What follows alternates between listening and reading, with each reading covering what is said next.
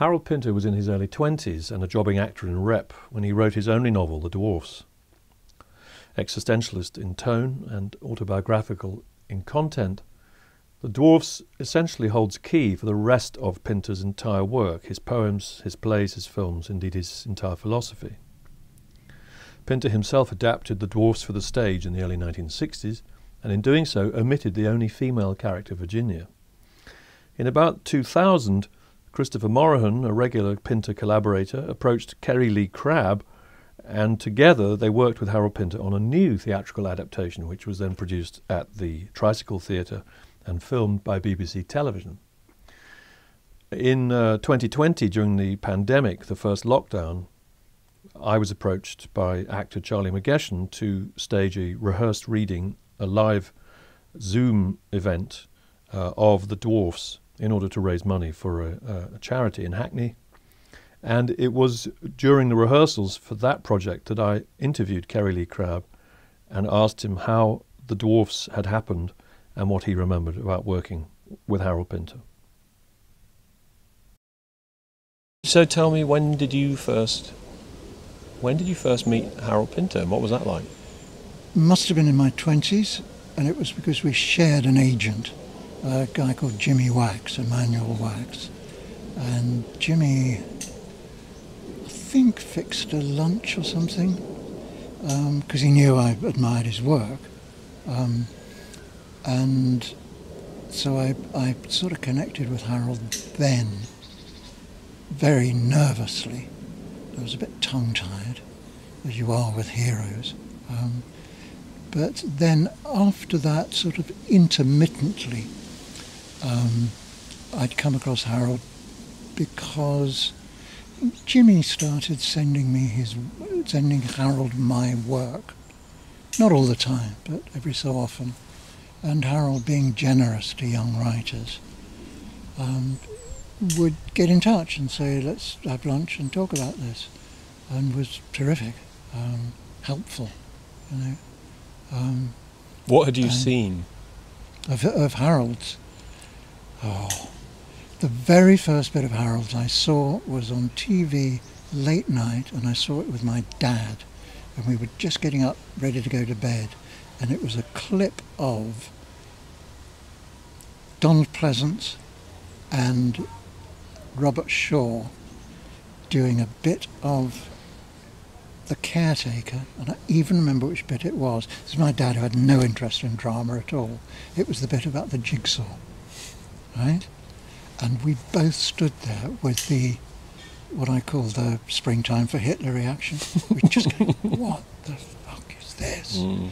And loving it, just talking about it endlessly afterwards. That was astonishing. And I went to a local bookshop and got a script and mispronounced his name. I said, I think it's by somebody called Harold Pinter, which Harold later told me was what one of his teachers would call him at school. Half pint and Pinter. And you know, he published one of his early poems as Da Pinter. Yeah. Anyway, so I got the script and got to know it by heart pretty well. And then later on started, when I was an undergraduate, and I did a production of The Caretaker, and I was in a couple of his other plays, so sort of getting to know him from the inside. Loved it, because you end up, as you know, when you're working on them, you end up quoting him all the time, don't you? A whole company of actors ends up, their entire lives get taken over with these bits of Pinter. The music of it just gets in you somehow, and the humour.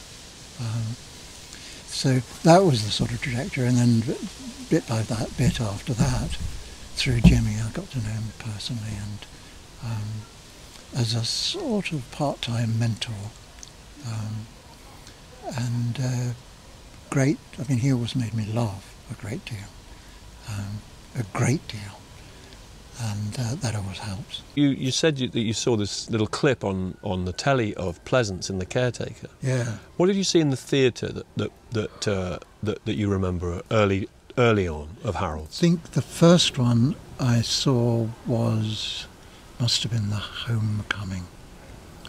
That colossal production of Peter Hall's with Ian Holm and Vivian and who was Max? Paul Rogers and the great Terry Rigby. And knockout, absolutely knockout evening. And yeah, smashing play. The beginning of Harold actually sort of moving away from the street, the working class world and working class characters, and beginning to get interested in the middle classes. Teddy in that is the sort of educated one who's they've moved away and got a bit. They've gone up a notch. Yeah, and then comes back and everything fragments for it. Fantastic conception that play is. I remember an actor called Stephen Grive told me that when he went to see that, he found the laughter, the intensity of the audience laughter was frightening. Yeah. He thought the theatre might crack open or the roof might come off. He'd never experienced laughter like that in a theatre. Sure, and yes, there's something very disturbing about it. I think, quoting from the play almost, half quoting from it, I think it was Harold Hobson who said this play is the product of a diseased imagination. Do you remember that? And that phrase, a diseased imagination, one of it, Max, I think, uses that in the play of one of the others.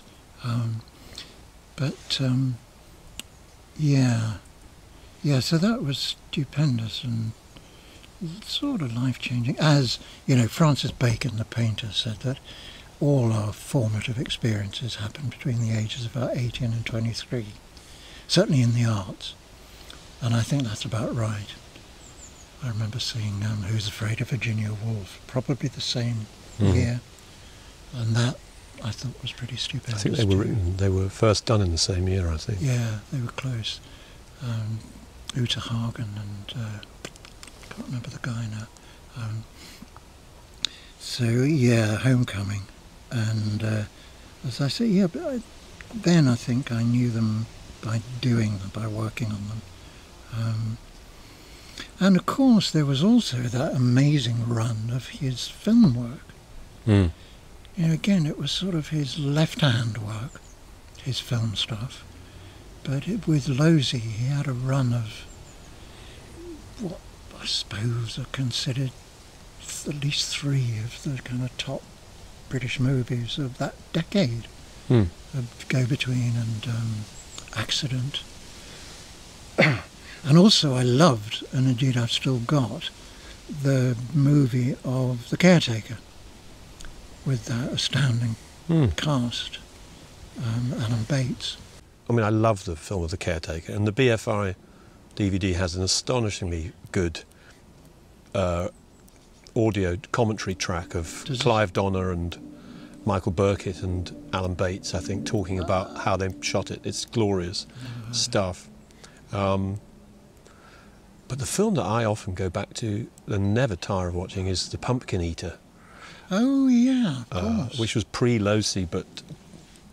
Or maybe it was after The Servant. I guess The Servant came first, and then... It was Jack Clayton. It was Jack Clayton. Yeah. But that is an amazing screenplay. That is terrific, and that is probably sort of unique in Harold's work, and it's centred on the woman. Oh, very much so. And she's fantastic in it, isn't she? Anne Bancroft. Yeah. Amazing. Yeah, God, beautiful. Thanks for reminding me. I've got to have another look at that. No, it bears. I mean, apart from the fact that the cast is from the top drawer. Peter Finch, Anne Bancroft, Maggie Smith, and James Mason being creepy as hell. But it's Penelope Mortimer's novella. I mean, it's only a slim thing, but it's powerful, and Harold absolutely understood the power of a story that, as you say, put a woman going through a tremendous crisis at the very centre of the film, and it still has that daring and feeling of almost it almost feels revolutionary, actually. Yeah, that's a smasher, and as you mentioned, the Servant. That I must have seen when it absolutely first came out, and loved. And again, what an amazing choice that was for Dirk Bogarde. Yeah. Mind you, that was the phase of his career when he was making interesting choices. Mm-hmm. He was living in France, and he was working with a lot of really good European directors who were stretching him, or he was stretching himself. But he's unforgettable in that, I think. And James Fox and Sarah Miles. Yeah, good stuff, good work. It's a fantastic film career, given that it wasn't still, I think, 1,000% of his attention. undervalued in terms of Harold's the breadth and depth of I mean, you get these little, but then he always made films that they were adaptations of novels. Always, there's no film that he originated from his own, from himself, and they tend to be, relatively speaking, they tend to be fairly intellectual properties, don't they? I mean, Accident is quite a strange little thing. I read yesterday that Sam Spiegel owned the rights to it, and Losey and Pinter had to go and woo Sam Spiegel to get the rights off him. That figures, but yeah, you're right. And the go-between L.P. Hartley was quite a rarefied sort of literary zone, wasn't he? Yes, represented by Jimmy. I wonder if Jimmy brought that about. I think he might have just shown Harold the book. So these made films, Harold cry apparently when he first read it. I read that too. Not often that I think Harold wept over a novel, but you reminded me of something that Harold said to me when I was doing working on some film, development hell, as they say, and cussing about it, and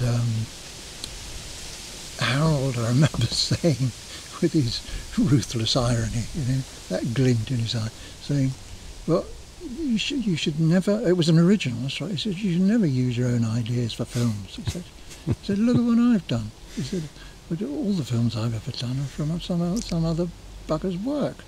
That's the way to handle it. Dead right. What did you know about the Dwarfs prior to working on it and approaching Harold? It was a fluke in that my dear friend Bonnie Greer from Chicago, who we were living together at the time, and she gave me the novel when it came out for Christmas, my birthday or something, knowing that I loved his work. Just said, here it is, the hardback. And I read it, very mystified, very intrigued, and very glad that I'd got to know it.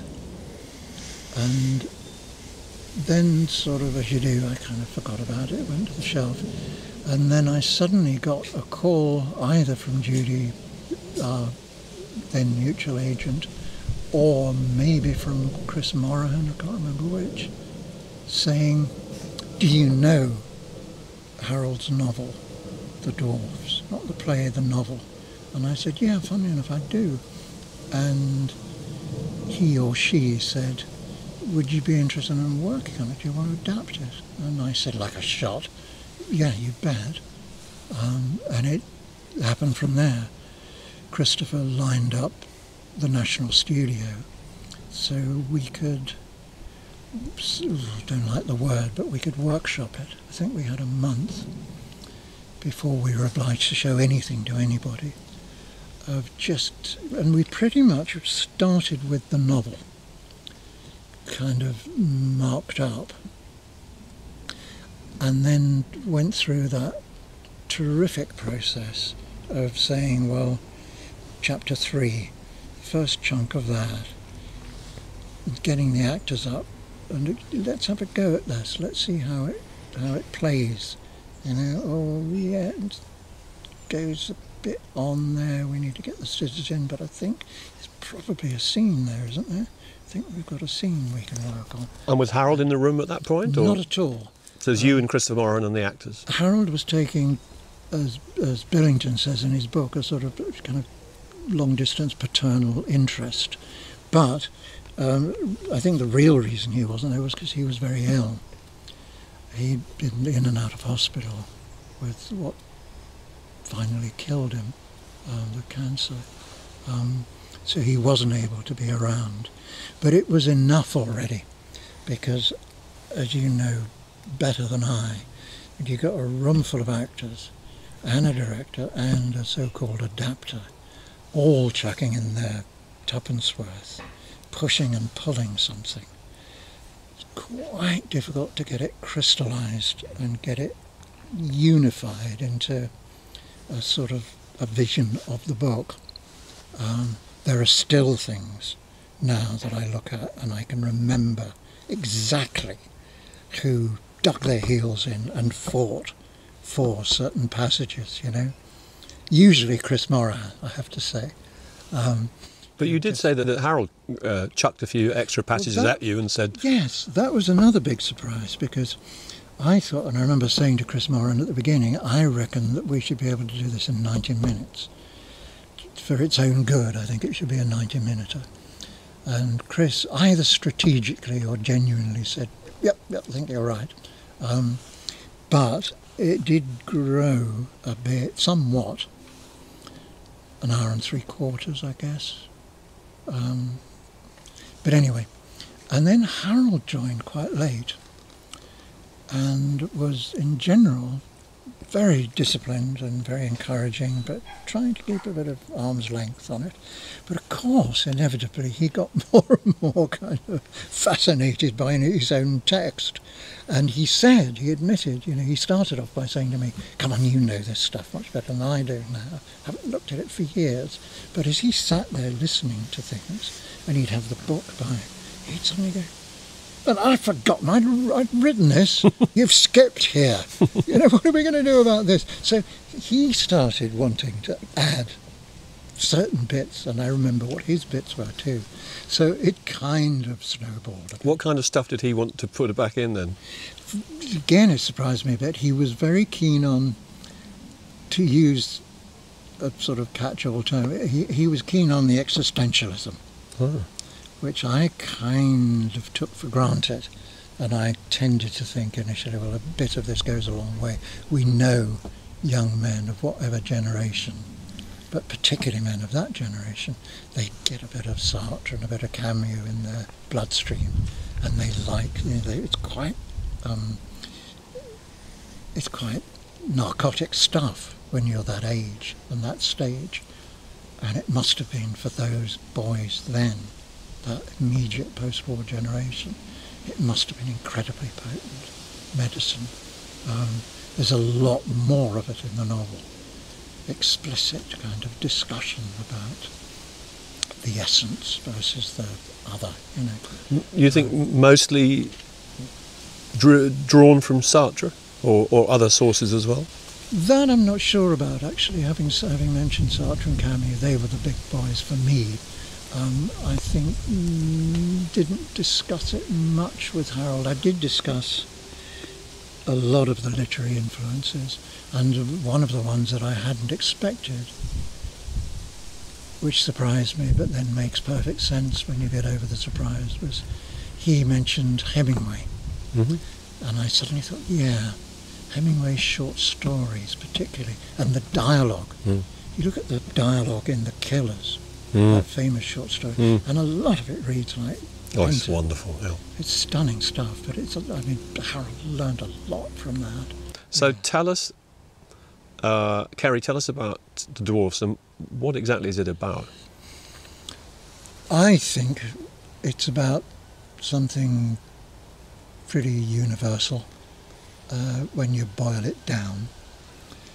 And I sort of tried this out on Harold at one rehearsal. I quoted a bit of that poem of Larkin's called Sad Steps, I think, about getting up in the middle of the night. And the poet in it, Larkin, looks through the window and sees the moon, and it reminds him, he says, of the strength and pain of being young, that it can't come again, but is for others undiminished somewhere. think I've got that pretty right. Anyway, I quoted this to Harold, and he lit up. And the next day, I got a copy of Harold's collection of his favourite Larkin poems, and that was one of the ones that he'd selected. And that registered for him. It is about youth. It's about that phase, which for most of us, the equivalent would have been the higher education, the college, the university phase. Very difficult to remember with these characters in the play, I think, that they're sort of self-educated. Well, they've got Hackney Grammar behind them, obviously a superb school, but they feel so like undergraduates, graduates. They're so fly. They're so clued up and well-read. And all credit to them. And I remember Henry Woolf saying that it was Harold who led on that front. Harold was always the one who found the books, the new writers, the ones, the new territory. That they all just, his recommendation was kind of law. They'd all just devour whatever he was onto. So it is about that. It's about leaving home, about leaving those close, sort of school-formed, study-formed friendships. How old was Harold when he wrote the novel? That I'm not sure of. It's a very good question. Well, it must. Very young. I know it's before he wrote a play, so we know it's before 1956. Sure. It must be when he was a rep actor in the early 50s, really. He'd started repping, and also he was quite a poet. He'd clocked up quite a lot of poetry. Don't think he'd published any, as far as I know, but he was a poet first and foremost. And I still think of him as a poet, I have to say. And he's a poetic dramatist in the best sense. But he wrote poetry all through his school days. And I must check it out more. Maybe there was the odd small magazine that published the odd poem of his. But that's where his heart was before he became a dramatist. And then, as a transition, he tried this one novel. So he was very young, early 20s, as the characters in the play all are, I think. So how does it work to have a young writer writing about youth? What does that feel like? Well, again, hats off to Harold. Amazing insight into what he's actually going through, or went through last year, or a couple of years behind him. Astonishing kind of nous and sophistication about what the Americans would call a rite of passage.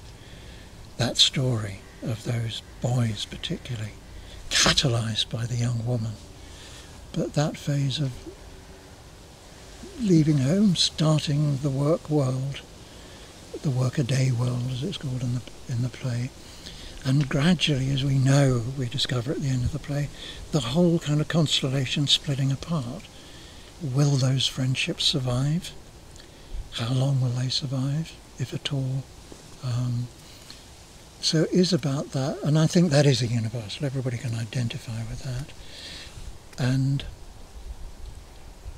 so youth, I think, is a huge chunk of what it's about.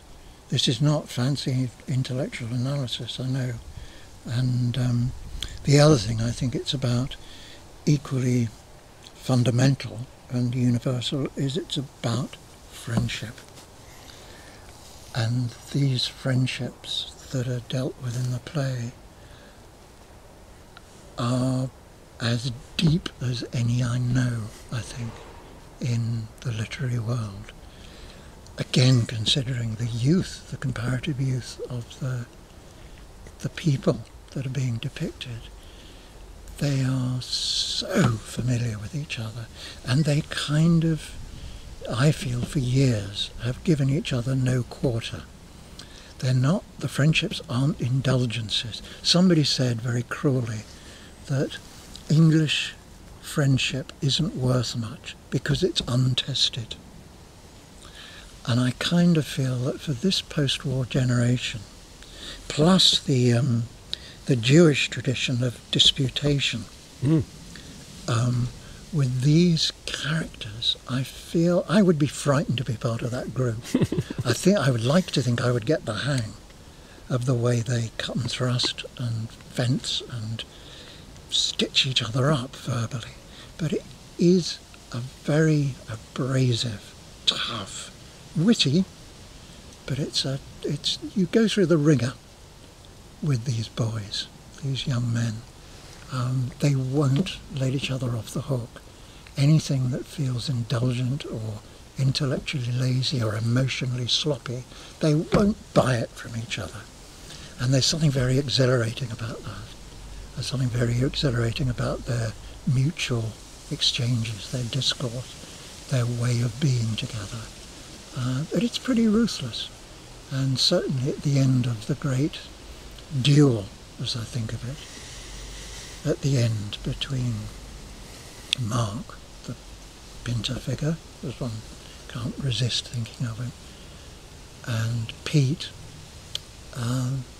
that huge kind of sustained showdown is a tough thing for two young men to put each other through, isn't it? Am I wrong? No, it's extraordinary. I mean, it is a kind of duel, a sort of showdown, a kind of reckoning, and the monologues go on for pages, and yet they are pared back to a Pinteresque essence, and they express most extraordinarily crystalline, focused feelings about one another. Yes, they focus on the other guy all the way through. Here's your trouble. I'm going to tell you. Are you ready? Here I come. Yeah. Both and they barrels. Don't duck it. Yeah, and the other guy stands there and says, "Yeah, fire. I'm ready. I'm ready. Do your worst." It's the shootout at the old OK Corral, isn't it? It's fabulous. Fabulous. I love that scene. What is the plot of The Dwarfs? To me, it's again. This is distilled to its essence for me. It's a very close constellation of male friendships, catalysed and disrupted by this other planet of the female character, the Jungian, I can't remember what Jung calls it. Anima. The anima. The feminine component of the male, the masculine psyche. Here she comes, and she passes through this constellation, and they all kind of love her. Who wouldn't? But she moves from one of the men to another, and doesn't stick around long with him, as far as we can tell. And to me, it's like that whole. It's like the Beatles with the Yoko coming through, or happen to any band, pretty much any band. When you get to male band, when you get to the point where you have a serious relationship with a serious young woman, that whole Boys Town number is severely put through the ringer. Mm-hmm. It's heavily revised, and quite often it's sidelined. The energy gets rerouted. Yeah, and it has to be. It has to be. There is a kind of tragicomic inevitability about it. It's not tragic ultimately because that's where life resides. That's how life has to go on with that female principle. Mm. But boy, she's disruptive in this and incredibly touching. For me, I don't feel she means to disrupt. I don't think she's calculating it. I don't think she's getting a kick out of watching the impact she has on them. No, she's in what we would think of as an abusive relationship. Yeah, she's got the salt and bile of Pete in spades sometimes, and she's astonishingly tolerant of it. But we meet them as that's coming to the end of its natural life, don't we? Yep. I always think it's so interesting, whether it's a novel or a play of Harold's, we only meet these characters at the point where an audience or a reader or an observer can play a useful part as a witness to the moment where it all falls apart, or where it must change. Yep. What do the Greeks call it? Kairos, the propitious moment. Yes. Where you can act, and if you don't act, you might regret it. And that's a massive impact for me in Pinter's work, because, as somebody said, it may have been Stoppard, that Pinter sort of only exists in the present. And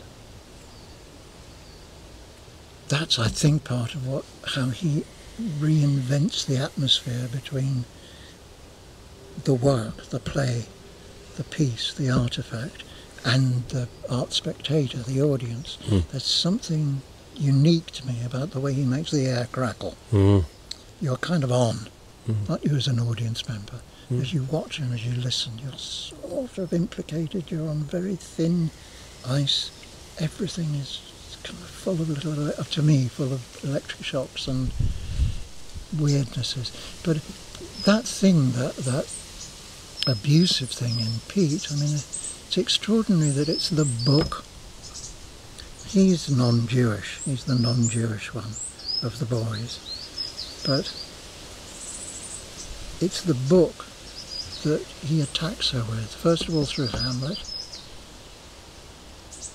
because he's embarrassed by what she says about it, that is deliberately provocative, I think, what she says.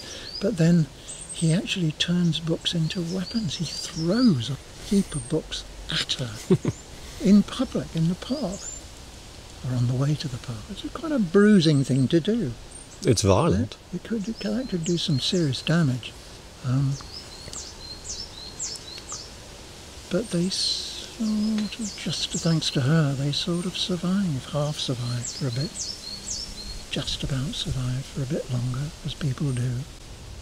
So go back to my thought about how would one crystallise the plot, because you got sidetracked there. Once upon a time. So you started with it's about a group of young men who are distracted by the presence of a woman or whose unity collapses. But actually, what is the plot of the Dwarfs?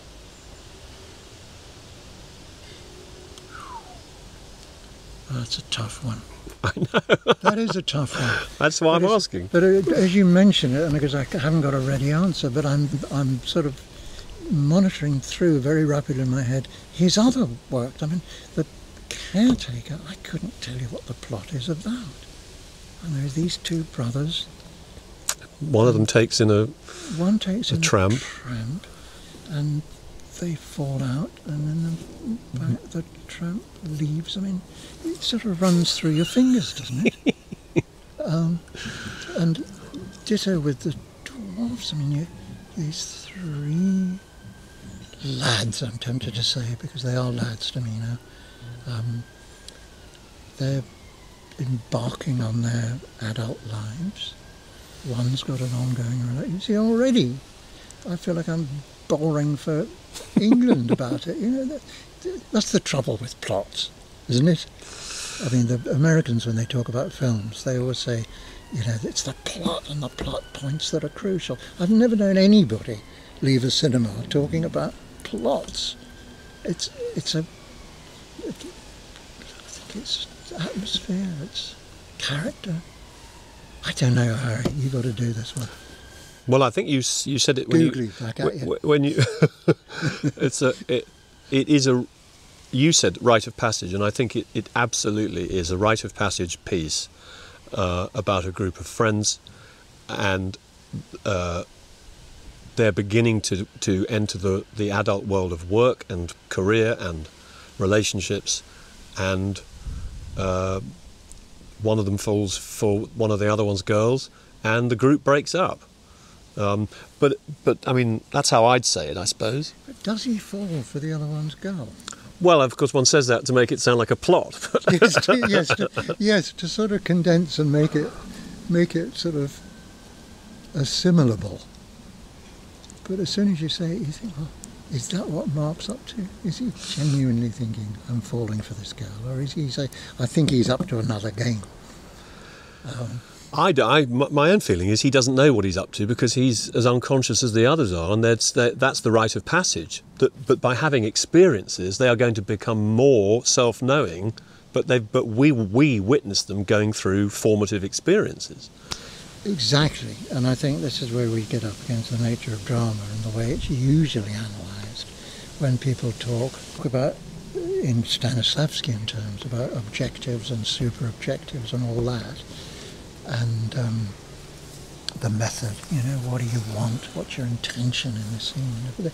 But actually in real life, so as Martin Amis said, you look at actual human behaviour, motivation is insanely overrated. We're none of us conscious of what we want or what our objective is. Most of the time, most days. We get very rare glimpses of it sometimes. You think, I want that woman, I want that job. Mm. But most of the time, you sort of find out either as you're doing it or you find out after the event. Exactly. Oh, so that's what I was doing, that's who I am. Exactly. Better do something about that. And I think that, for me, that connects with what I mean about, if it was Stoppard saying it, maybe it wasn't Stoppard, but that thing about Harold's work existing in the present, that his writing method, the little he said about it, is that he gets this sort of sense of people moving about in space, and he watches and listens and tries to sort of make notes on it as it goes along, as it unfolds for him. I think that the Stoppard quote I was looking for, which is fun, is, I may have said this to you before, Harry, but insight was that before Pinter, everything that happened on a stage, as an audience you were obliged to believe, otherwise why were you there, With Pinter, you can't believe any of it. If somebody says, oh, I've just taken a walk around the River Lee, you immediately think, did he? Is that what he was up to? Really? Is that what was going on? Or is he saying that? Is he just saying it? And if so, what is his game? I don't know. It's very like cricket as well, too, isn't it? The dialogue, it works in a very cricket-esque way. The way somebody bowls and then somebody... Yeah, the way that someone defends their wicket against an onslaught of variety. The fast Yorker, the googly, the one that goes on with the arm. Third party, and then there's a pause. Yeah. Everybody kind of groups it and takes a different sight line. Wonderful. Beautiful. It's made of so many things. Can I ask a question about the earlier version? Because there was an earlier version of The Dwarfs as a play, which Harold did very, very early on. Yes. Which significantly omits the presence of Virginia. Virginia, yes. And did you ever talk to Harold about Virginia's presence or absence? Yeah, and Harold was surprising, as he so often was. I think it was Christopher Morahan, I think it must have been, who, when he read the book, thought of the one-act play and said, well, isn't it funny that one act, Harold chose to omit Virginia altogether. Anyway, when it came up, what I remember Harold saying is, yes, that was a big mistake. And I think it probably is, because I don't think that, interesting as it is, it's kind of like a fragment, the one-act version of The Dwarfs. And it isn't just because I now know the novel. I think when I first read it and saw it done, it felt like a sort of splinter of something.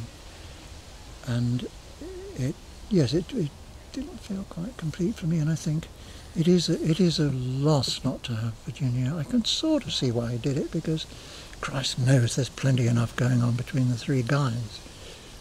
But it does now. It does feel a bit like a leg of the bed is missing. The squirrel. So it's greatly enriched by her, I certainly feel. So when you put her back in, how did Harold respond? Very happy, I think. I think that was a big part of the interest for him.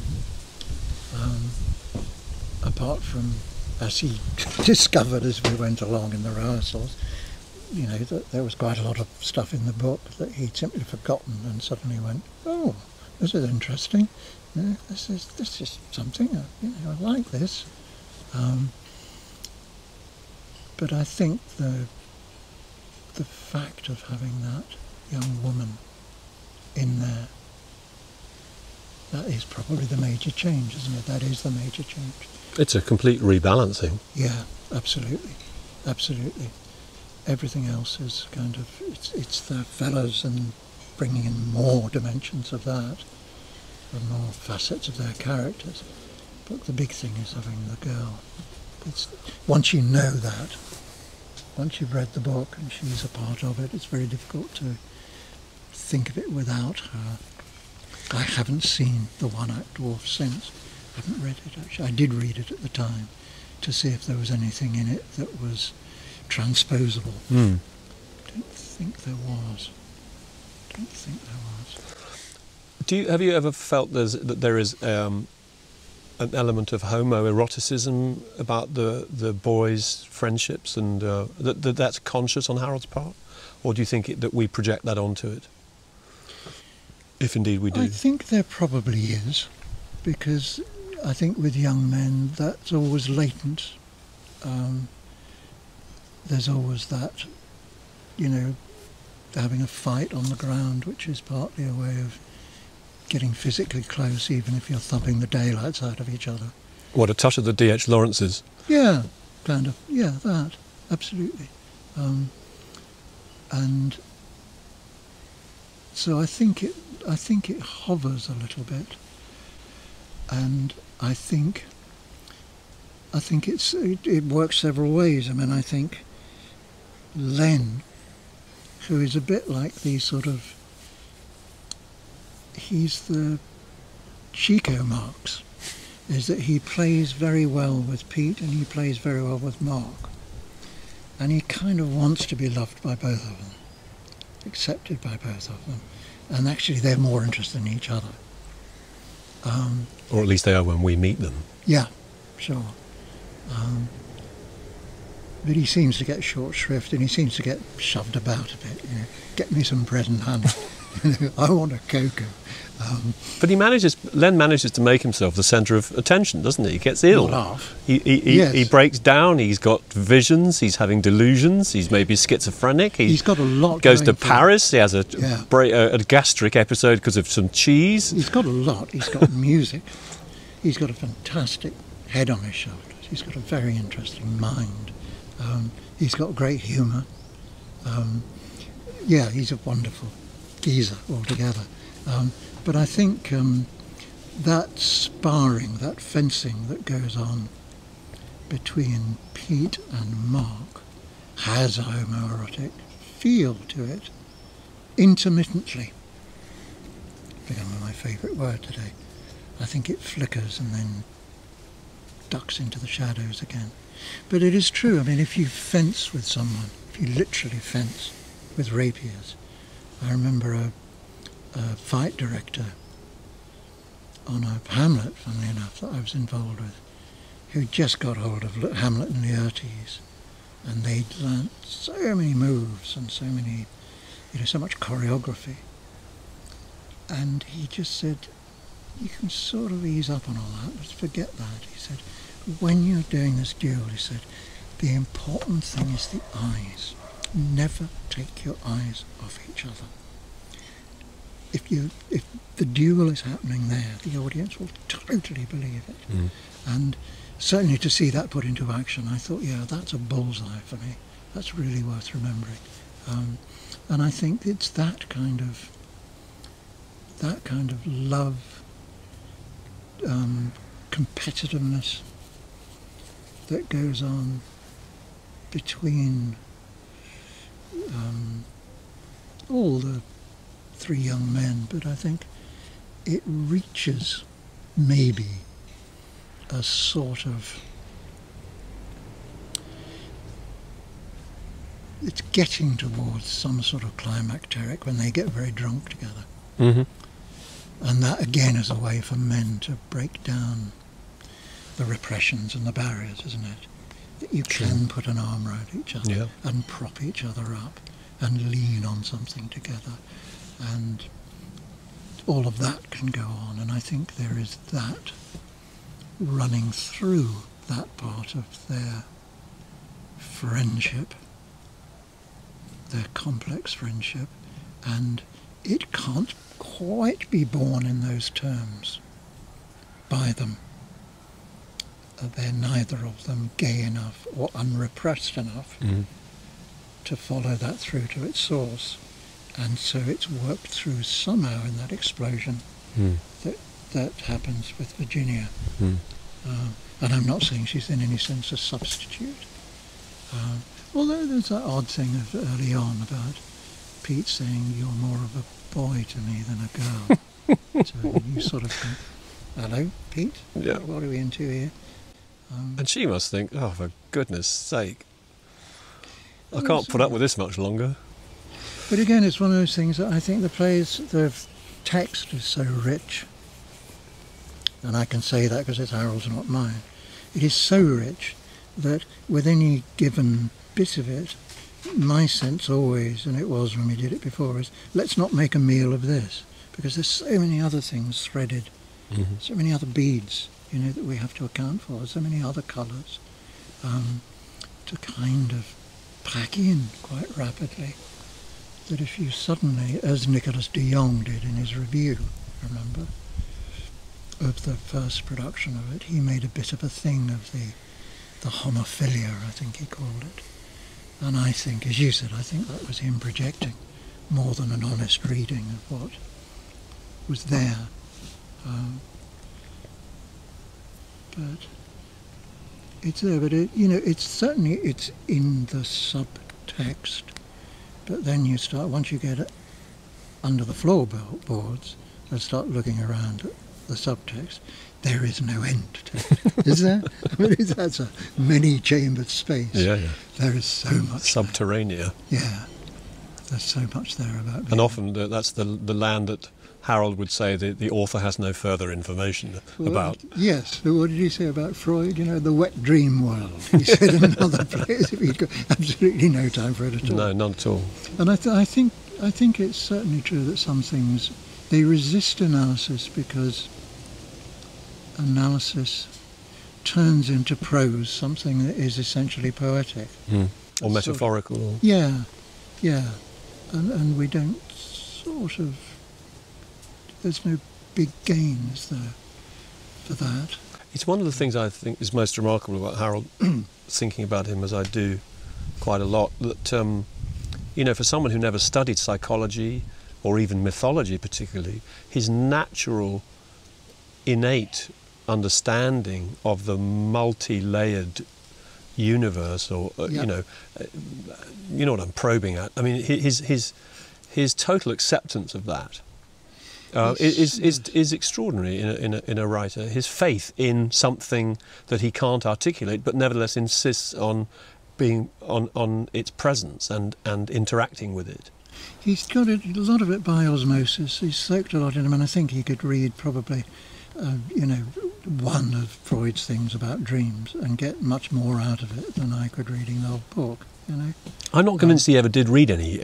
No, I'm not, because Freud or even any Jung. I don't think he read any Jung particularly. I think, what we've got to go by, we've got his conversation and his work, and what he said about his work, which is, he's certainly in conversation, in work. When you did that documentary about him at work, he wouldn't be drawn, famously, by an actor asking certain questions, because I think it's that sense of, which is not unique amongst poets or creative people, that you don't want to shine a light on something that exists that thrives in the shadows. Why would you want to do that? It might just evaporate, it might scurry away into the wainscoting, it might just, it might elude you altogether. And the very title of The Dwarfs, Harold Pinter's The Dwarfs, adapted by Kerry Lee Crabbe, but there are no dwarfs in this play. Not a dwarf to be seen. Tell us who the dwarfs are, and what will people make, people who've never heard this play before or seen it, what will they make of the title and its presence through the play? You might hate this, but when you live with it for as long as I did, you do start figuring things, despite what we just said. But don't go there. The dwarfs they seem to be an invention, a sort of dark, sometimes comic, sometimes terrifying fantasy series of riffs of Len's. When he's alone, he seems to go into this world of the dwarfs. There was sometimes sort of company for him. Other times they're warnings. They're scary. But there are times when his riffs about his imaginary dwarfs, they seem to chime, they're in parallel with what's actually happening with the other guys and with himself. The very last one, for instance, when Mark and Pete have had their big showdown, and it seems like it's curtains on that relationship. That the last riff about the dwarfs that Len comes out with is very much about the circus leaving town. It's kind of everything's being packed up and tucked away. Something's finished. And a sort of barrenness is left behind. And so, for that reason, I suppose, and this may be very corny, but I sort of think of the dwarfs as Len's slightly defensive, self-protective way of thinking about himself and the others, the other males. That he deals with them and himself by kind of saying, we've got to grow up. It's the rite of passage again. We've literally got to be bigger than this. We've got to outgrow the routines and the patter and the familiar gags. He's had such a strange, must have been very tormenting for him, I always think. He's gone through such a strange trajectory in terms of his working life. He obviously needs to work. And he lists them at one point, doesn't he? At the time the play begins, he's working at Euston Station, night shift at Euston, and he's done a string of weird things. He's been a stagehand, interesting, but most of the things he's done have been very menial, very sort of blue-collar, not stimulating. Walk-on parts in life. And not intellect, nothing he can use his intelligence on. And you feel like Len hasn't found his métier yet. He hasn't found his outlet for his extraordinariness, which I feel is there. And I feel it with Pete as well. Pete hasn't, and he's working in some office in the city, isn't he? Looking at the girls crunching eating numbers, sandwiches at lunchtime. So he's frustrated as well, I feel. With Pete, you sort of think, or I sort of feel, it is a bit shaded by what one has found out about the actual people that have some relation to what's on the page. I always feel like Pete may never find it.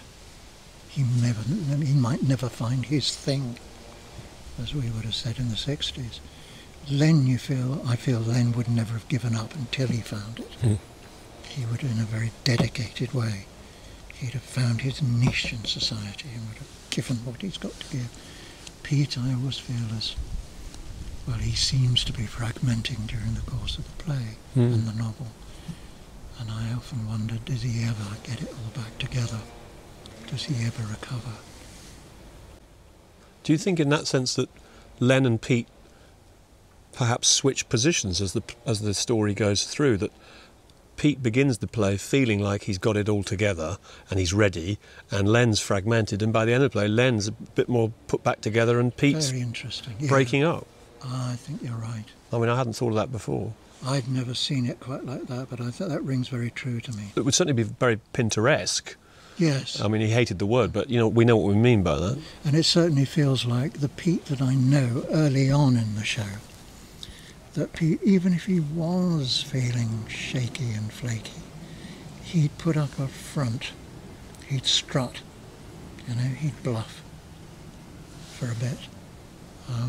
Well, like most young men, he finds emotional vulnerability intolerable, doesn't he? Yeah. He'll bugger about with you rather than feel his own authentic and that's what catches up with emotion. him.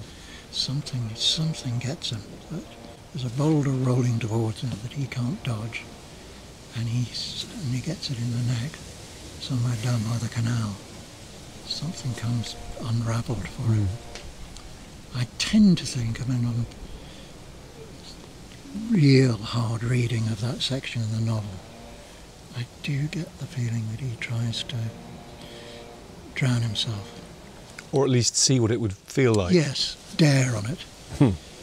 Yeah, the sort of images that we played with in the rehearsals in the National Studio was him kind of, you know, sort of holding on to something and leaning towards the water and getting the head, then the face in, and then disengaging one hand and going further in, getting the whole head down, and then not quite, you know, the knuckles won't quite let go. And him coming up again thinking, shit, I'm still alive, I can't do it. That feels like what he sort of takes into that next scene with Len. He's had intimation of mortality. But like so much, it's open to any one of a number of interpretations, isn't it? Well, I do think that there is a strong sense of, in terms of the title, the Dwarfs as well as the general atmosphere between them, that these are young guys who, and Virginia too, they're young people who are trying to put down roots in a time where that's really difficult, psychologically, emotionally, dealing with reality, bombed out London. I mean, I wonder whether we're having a slight parallel moment now, you know, with the world changing out of our grip, out of our grasp, and young people looking at it saying, but this isn't what we signed up for. The centre cannot hold, and certainly something that Harold said somewhere, or he may have written in a short piece, is, I think he said it. I think he said it in relation to this text. He said it was unbelievable that we'd had 5 years of, you know, the Third Reich trying to bomb the guts out of us. You get through that, being you know, he was sent to the country, wasn't he? Hated it. But he said you get through that 5 years of being bombed to smithereens, and he said, and then they start something called the Cold War on you. These nuclear weapons, you know, all that suddenly. So there was nowhere to turn. There was no point you could relax and say, well, we're through it. The shit stopped flying for a moment, and you realise there's bigger shit around, potentially. They must have felt so vulnerable, particularly the Jews, particularly the Mark and Len, you know, to be that age and to grow up with that knowledge. You know, people trying to wipe out your entire being on an industrial scale. Presumably they went, they would have gone to a cinema in Hackney and watched those newsreels. And that was pretty bloody sobering, I bet. One of the threads that runs through the play is a relationship that has turned or is turning in front of us violent, psychologically violent and physically violent, both emotionally violent. And it's very accurate, I think, about what it does to the young woman and how she copes the best she can with it. But also appallingly, unnervingly accurate about what it does to the man who is creating the violence and is himself a victim of it because he can't control it. What do you think, Harold? What were Harold's feelings about male violence towards women? He would never say in a play, "I think we should disapprove of something," but Harold is sometimes accused of misogyny, sometimes accused of writing women characters who are patriarchally subjugated. But I must say women actors in Pinter don't seem to feel that. What's your sense of Pinter's approach to women? I think he's created some terrific women. I think Ruth in the Homecoming is astonishing. I mean, even in the most contemporary feminist terms, she's the most self-defined, self-fulfilled, self-willed, self-mastered creature. I mean, she upends an entire family of men. Literally, I mean, they all wind up on their backs, kind of baying, helplessly at her. She's astonishing. I think Harold is writing very often, let's not forget, about women of a particular period and also within a particular social context. And we all know that we tend to skew our notions of misogyny if we're part of the sort of literate, liberal, North Londonish set. We kind of expect and encourage our women to be liberated, in inverted commas.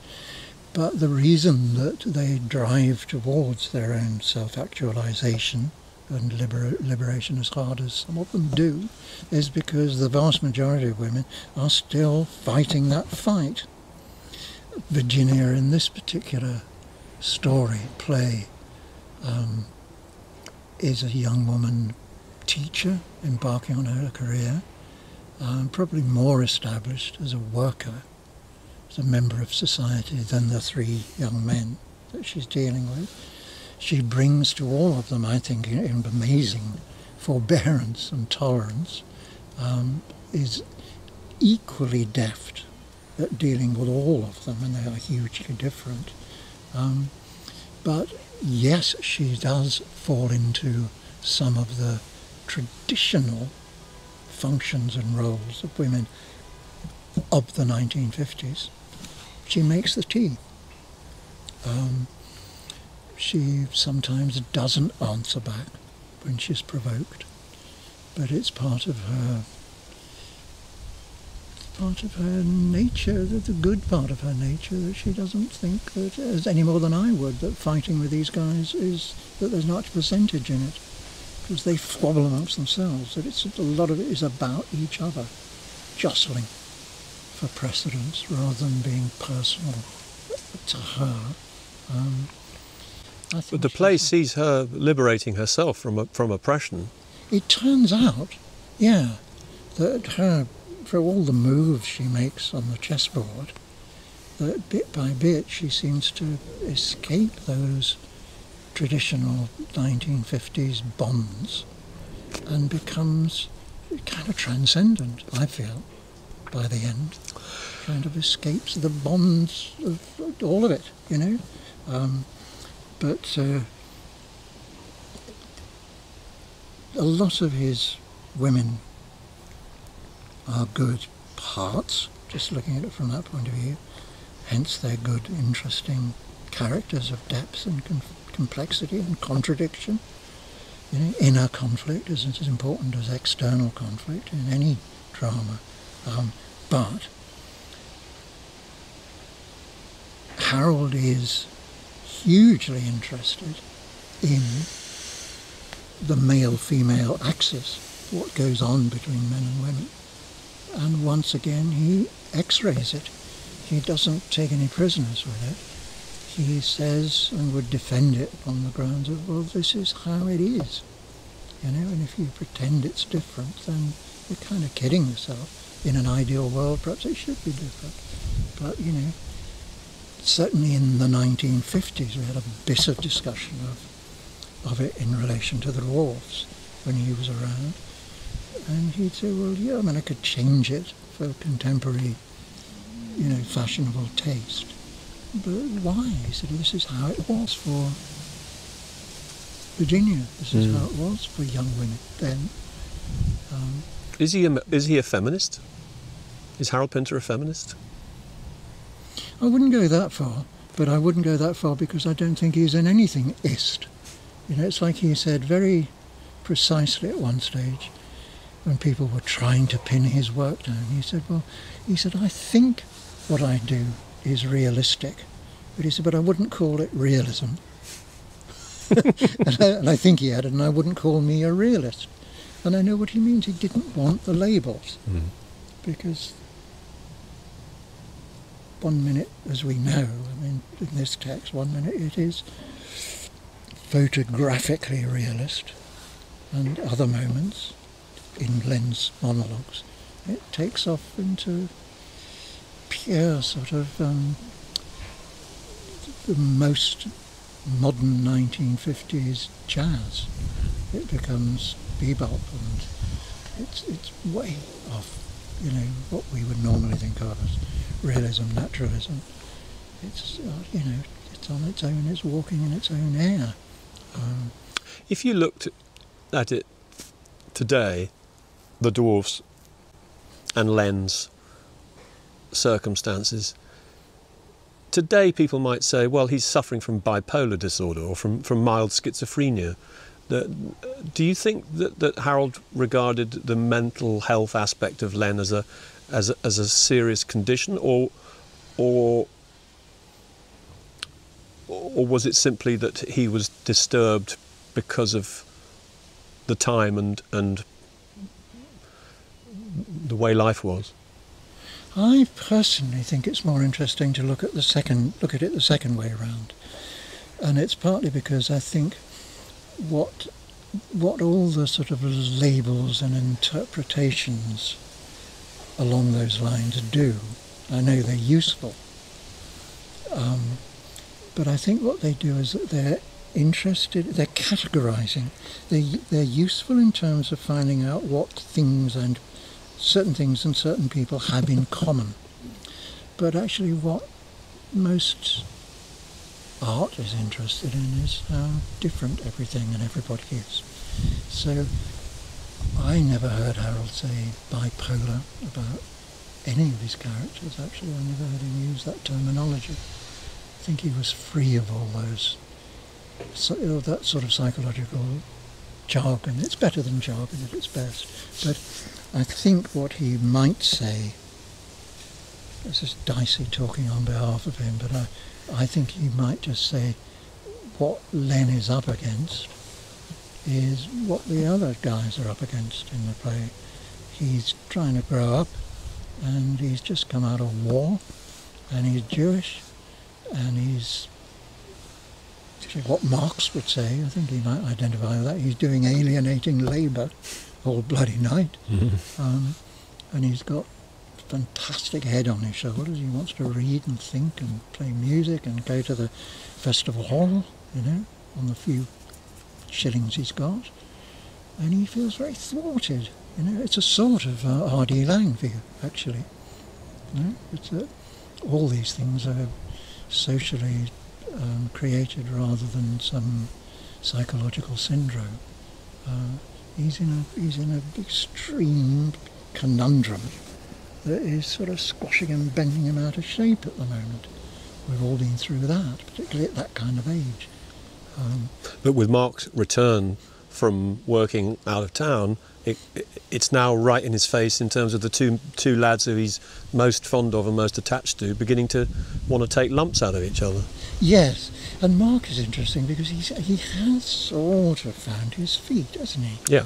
He's got his flash suit. He's got a persona now. And he's doing the acting, and he's doing a bit of, he's starting out as a writer, he's just trying his paces there a bit, and he's found something endlessly fascinating and rewarding to do. And he's had a few birds and a few drinks. Yes, exactly. He's not a virgin by any means. And he's getting good at it. And also one suspects he's getting to be a handy actor. So that's a lot in your early 20s, isn't it? It certainly marks him as different when he comes home. He's going to have a different feel, a different outlook. They're going to perceive him differently. They might be jealous, they might be resentful. Cool, isn't he? He's very cool. Yeah. He's very cool. He's a bit cooler, isn't he? And he's keeping his counsel when it pleases him to not say what he's thinking and feeling. Yep. Yes, he's learnt that. He's learnt that. That, you know, if least said soonest, least said least mended. Soonest mended. Yeah. And also that you can, the less you say, the more people project onto you. And you might find out what they really think. Yes. Yeah. So last year, Jamie Lloyd put on 20 of Harold's plays in the West End, and a whole new young audience came in to see those and were switched on to Harold and his characters and his weird, wonderful, mysterious world. But the Dwarfs wasn't included. What do you think a young audience can get from the Dwarfs? I think they could get a lot, but I understand it not being part of that. And I also understand its strange sort of satellite position in Pinter's sort of work, because this adaptation of it, which I think does work maybe better than the little fragment of the one-act version, but it's not Pinter. It's not quite the echt Pinter that people, the aficionados, understandably want. You know, I want, of course, too. But the young people don't know what that is, so they come to this very unformed. And I just wonder whether the Dwarfs can speak to them in some way. I think it could, and I think it needs. I mean, I think, thank Christ, Harold's stature is undiminished. He's not, as they say, dated. That hasn't happened to him, and I don't sometimes see it. I don't see it happening. I don't see any danger of it yet.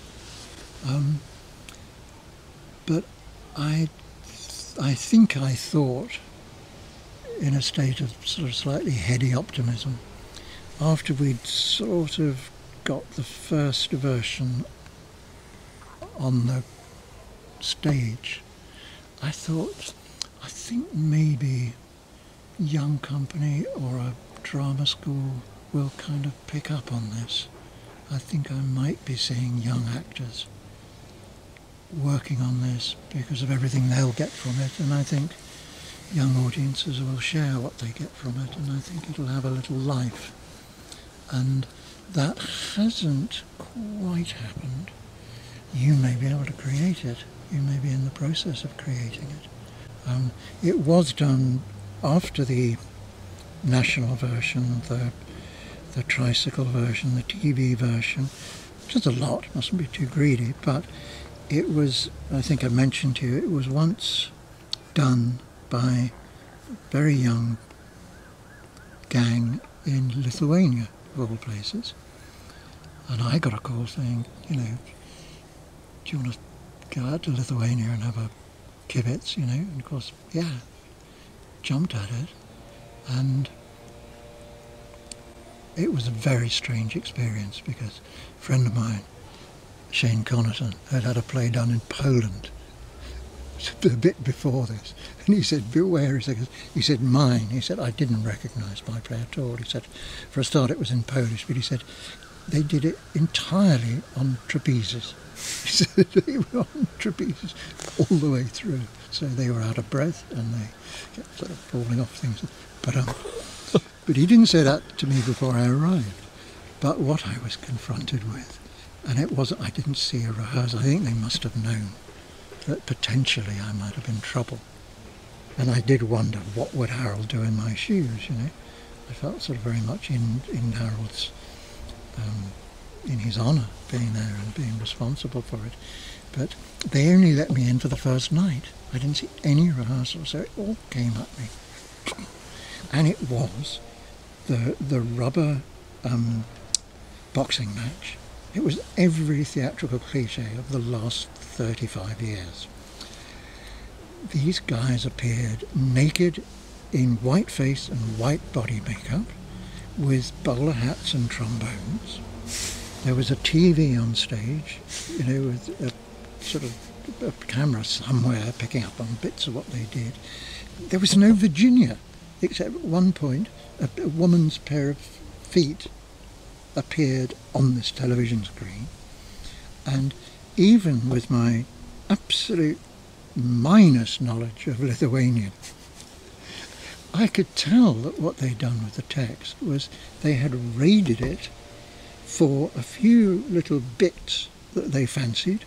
They hadn't done the play at all. That was not what they were in business for. They'd taken a few little teeny fragments and then had sort of slung them up in the... I think they probably just put them on bits of paper and slung them up and left them in the boxing ring during rehearsals and said, well, if in doubt, you know, put the trombone down, pick up one of these and say what's on it. So it was this completely sort of random thing. And I sat the entire thing thinking, what, Harold must be turning in his grave. What do I do about it? But then I thought, there were two sides to Harold. There was the one who marched into Café La Mama, where he'd seen posters for what he was, one of his plays when he was in New York for some other reason. And La Mama was doing it, apparently, and he knew nothing about it. So he went marching off to La Mama, and of course everybody said, well, she's in there, you know, behind the office door. And he went storming in, and there was a lovely woman, what's her name? Lovely big mama, big black mama who ran the place on a shoestring. And anyway, Harold disappeared into there, going, oh, I've never been so and so. Slam, mumble, mumble, mumble, mumble. Came out with La Mama about half an hour later saying, absolutely understand. Any time you want, you know, free rights on any of my work, you only need to say the word. Just lift the phone, yours. You know, so she was magic like that. She had voodoo on her side, and she completely. And I thought there was that side, and also there was the side where Jimmy told me that Harold would fight tooth and nail on films about a comma, but then Jimmy said he's now reached the state where he just says it's not worth it. It's a film. It's the director's game. You know, just save your energy for a play or whatever. I think he always defended the text of his plays, but he did become more yielding and very generous towards the young. And this little outfit in Lithuania, Shoestring Productions, Lithuania, they were bright young sparks. They just hadn't got the right sort of clue to have it. They didn't know how to tackle a Pinter. And I don't really know why they bothered with the text, because what they wanted was the dressing up box and the tricks and wheezes, you know, and the circus. The circus of it all, you know. I've done a bit of juggling, can I work that in? You know? And I did. I spent a lovely night with them. Stayed up all night saying, you know, sort of understand where you're coming from, but you really should have. You would learn much more if you got a hold of a text like this and tried to measure yourselves against it, rather than dodging all the demands it makes and doing something else instead, which is really what you've done, you know. And of course I still believe that. But we are very text-based here. Very. And there are parts of Central and Eastern Europe, and there are places like Lithuania where they don't have a dramatic heritage. But I'm sure if they had a poet playwright, he would or she would prefer them to do what's been crafted and honed You'd think, on the page. But at the same time, if they've run their theatre for generations without having a solid, national treasure trove of textual material to draw on, then you're sort of lumbered with the dressing up box, aren't you? You get all these geezers that come out of these places that sometimes they get a bit of a crack of the whip here. People say, "Oh, he's Polish, he's very trendy, he'll get you all dressed up as chickens and it'll be great, trust him." And occasionally somebody it's incredible. Yeah, sometimes it's fantastic. I mean, the Poor Theatre, that Polish guy. Grotowski. That was interesting. Oh, and the Living Theatre, that was the American outfit I was trying to think of the name of. Scandalous that I should forget that name. The Living Theatre, who started in the attic of their house. This house here, you could have 3 theatres running here. God's sake. Well, I've just watched this amazing documentary on Netflix about Win Handman, who founded the American Place Theatre in New York, which I'd never heard of, but sounds like it was an absolute hotbed of revolution and creativity, but almost forgotten now until I'd seen this wonderful film. Theatre's a bit like religion, isn't it? It sort of flares up briefly for a moment and suddenly the action is there, and cinema's like that as well. Why is now the time to put on a reading of the Dwarfs? What's its X factor, its inspirational quality? What are people going to remember about it? What's going to set them alight? There are parallels with what's happening now in terms of the psyche, for the young particularly. It's a young piece of work, it's about the young. It's funny, it's edgy, it's astonishingly unusual. If you haven't read the novel, you've got to get to grips with this piece of work because it is the absolute root of Harold Pinter. Everything else came after this and out of it in a strange kind of way. All the notes that he played are somewhere there as he gradually gets to grips with what's possible in terms of getting character and language moving. And it's a very utterly unique piece of work altogether. It's its own creature. As Bob Dylan would say, it walks by itself. Last thing, what did it mean to you to do this with Harold? It's a phenomenal treat. I mean, that's one of the moments where my luck seemed to be inordinate. To be asked by him, because he had to have obviously, in the end, he had to say, well, yeah, that's the guy I'm trusting this with. God knows why he did, but he did. To be handed it and to be given, really, freedom, till the last minute with it, was one of the great working experiences of my life. In fact, go further, it was one of the great experiences because time spent with Harold was always gold dust. And I always hope to be one of those many people who will keep his memory alive and his torch shining as strongly as it ever did, because he was one of the few and far between, as he would say. Great man, great artist, and a great sense of humour, which is the best bonus ever. So, what's it like for you taking it on? I haven't had my go yet. That's true, you're teeing up. Working with this lad who's playing Mark has been a great training for what's to come, what we've got to try and achieve in a week, because he's asked all the questions and it's been incredibly rich to talk about it with him, and it's just rich. You just get into the hinterland of it, and there's a lot there, and it's just like any other wonderful play. You discover the whole thing, even if you felt you knew it or you've done it before or whatever. But it's phenomenal. It's the best stuff to work on in the canon. And he and they are bringing the sensibility and experience of exact contemporaries of the people in the play. Yeah. And your 50s, did you say? Can't 58. believe that. 58. But they're bringing this new wave of energy and thinking and feeling to it. Yeah. Absolutely appropriate. It It's is. theirs, isn't it? It is, and that's the great thing about the plays. You've got to have young people. You've got to have. You can't have people pretending to be 10 years younger. Sure. You need them.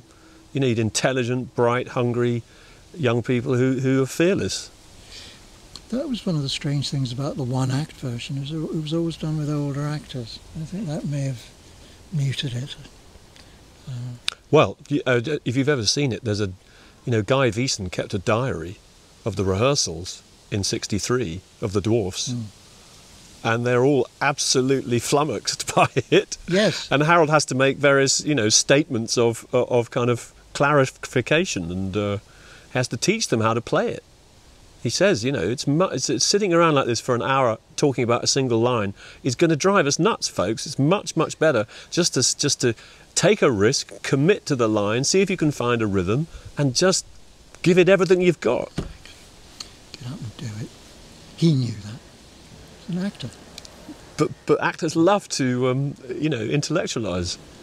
They do, but also they love doing his material, don't they? Yeah. Yes, No, they talk about ducks to water. They I've never known an actor who didn't just go, "Whoa." No, and I've never known a writer like Harold, maybe Shakespeare, but the way young people respond, because ever since he died, that's all I've done is bring Harold to younger people through various institutions, and I've never met anyone who they start off going, oh, it's all very well, this Harold Pinter, or I think he's sexist, but whatever they think at the beginning, once you're in that world of Pinterland, you never want to leave.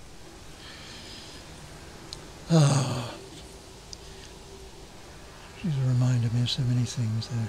I remember Jimmy telling me, he said Harold's not interested in money, he's not interested in travel. He said the only thing he's done since he became famous and got a reputation is he organised to meet up with Samuel Beckett one night in Paris, and they spent the whole night walking around the streets, bar crawling. Really. God, wouldn't it have been wonderful to be a fly on the wall for that one? Well, Harold passed out apparently, and Sam had to go and find some Alka-Seltzer. But that line, that goes through from Harold through Sam, both Nobel laureates, and then beyond that through Sam to Joyce, and Harold apparently every night before he went to sleep he read part of Ulysses. Yeah.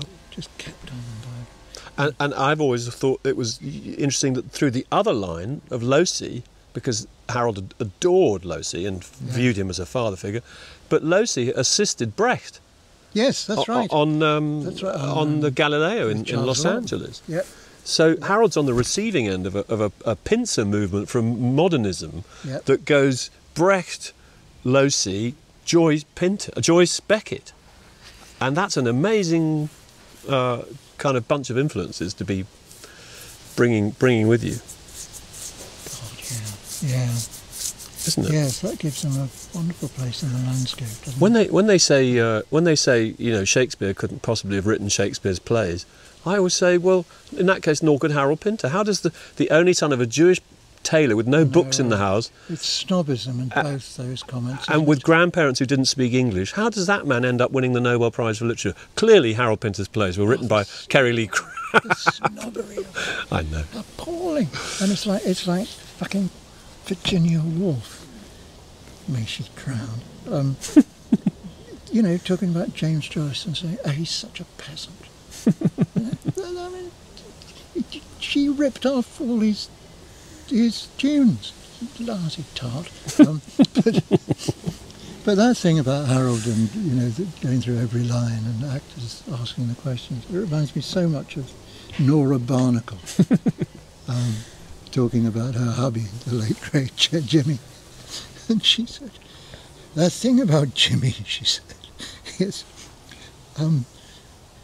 when he explains something to you, it leaves you none the wiser. I think that's perfect to me. That's perfect. That chambermaid from Galway, to whom he was utterly devoted from the moment he clapped eyes on. And that comment just gets him in one for me. But yes, oh God, I mean, if you ever suffered through a university, so much interpretation and scholarly comment and commentary. Oh, it's just a waste of trees.